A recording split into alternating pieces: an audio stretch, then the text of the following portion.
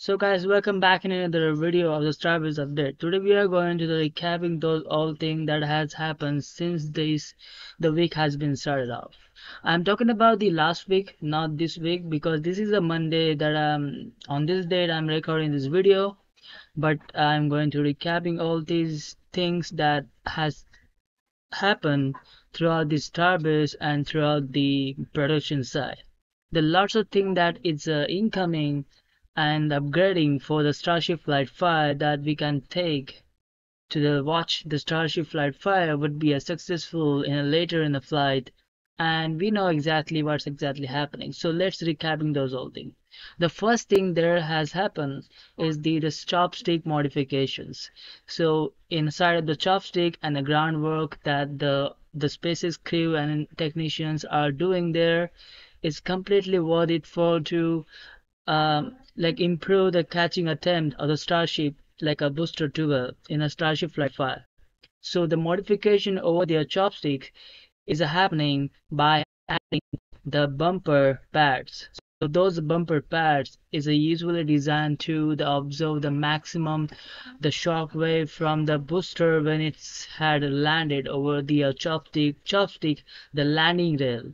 So after the successful landing, maybe those the bumpers pads will observe the maximum force exerted on the entire rail and will be distributed across it. So that will help to understand that how the booster will be slammed over the landing rails, and that those landing rails will be observe the maximum of the stress that has been exerted by the booster. So it does, and another in case it also helps to understand and like observe the maximum dynamics of the stress, the amount of the stress will be exerted on the vehicle, like entire the carriage of the chopstick after the like booster landing, because we know exactly excitement is guaranteed, but success is not guaranteed at least this point, because until we don't really attempt it to real in a real cases that we are going to do in a real case that we are going to attempt the landing by using the chopstick. So if this entire landing sequence goes well or went well, then possible on the table that the chopstick will be a handover. Like I mean, it will be handle the maximum stress of the booster that has been exerted since this booster have descended over it and just landed. And it also protect the landing rails from the plumes of the booster Raptor 2 when they're descending down. So this is the first thing that they installing there, and according to the current status that the pad installation has done by the Sunday, and I can see there is not a lot of the work has been left over on the chopstick, the rails that they can do additionally, so that they are just improving those the padding, install brackets and some kind of the fabrication to them. So that's they are doing right now for the upgradation, the lot of more for to like tolerate the maximum strain of the booster during the landing sequence.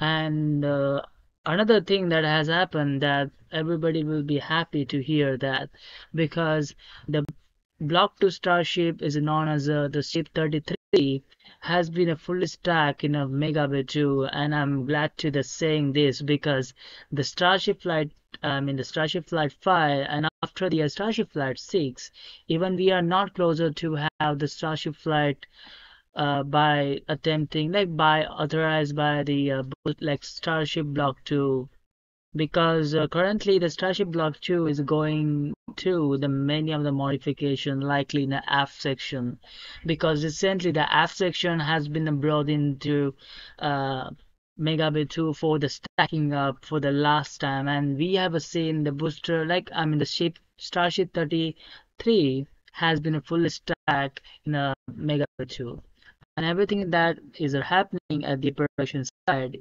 is a tremendous.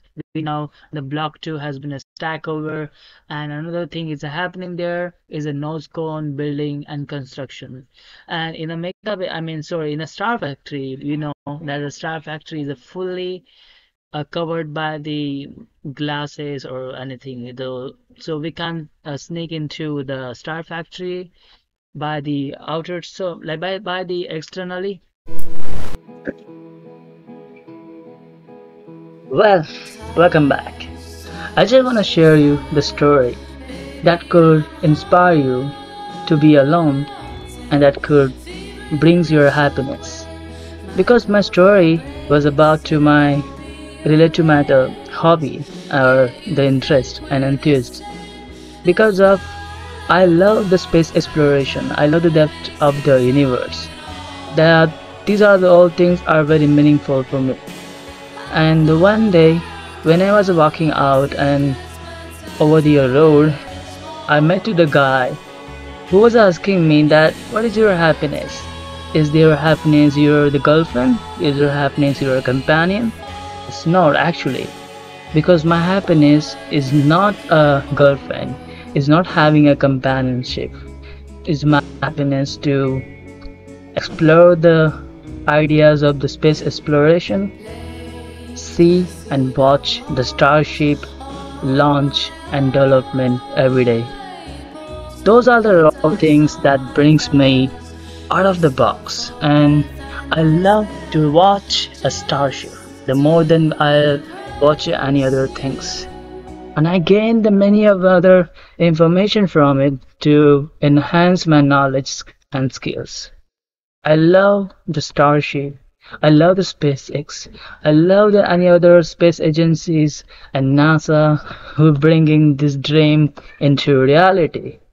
And I one day we will inhale the oxygen on a Mars. That's my promise. And I get more happy and my dopamines get a very high peak when I have heard this sound.